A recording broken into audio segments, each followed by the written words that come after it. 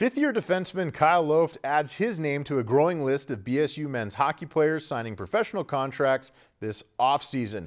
The two-time senior captain inked an amateur tryout contract with the Texas Stars of the American Hockey League, the minor league affiliate of the Dallas Stars.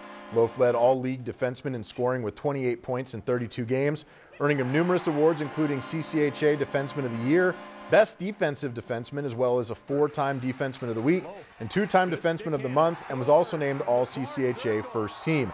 The product of Mankato finished his career at Bemidji State with the second most games played in Beaver men's hockey history, with 169 appearances, second most by a defenseman.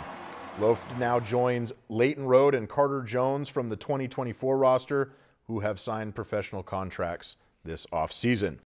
Lakeland News is member-supported content. Please consider supporting Lakeland News today.